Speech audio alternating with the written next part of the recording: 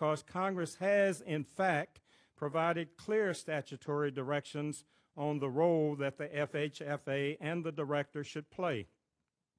In the Housing and Economic Recovery Act, which authorized the creation of the FHFA, Congress directed the FHFA and its director to carefully and prudently, quote,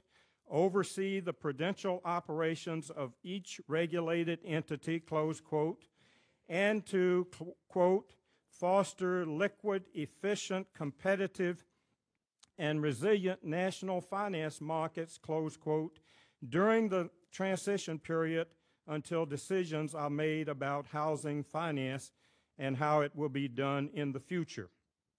While a broad consensus, which I fully support, has emerged that the future of housing finance must move toward a system driven by private capital that minimizes risk to taxpayers,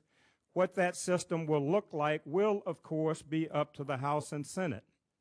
In the interim, however, I want to assure you that if I am confirmed,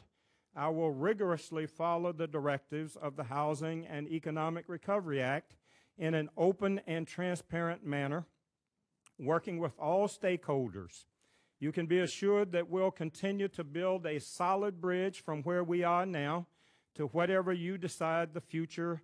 housing finance system will be, that we'll continue to test risk-sharing models that move housing finance aggressively to the private sector,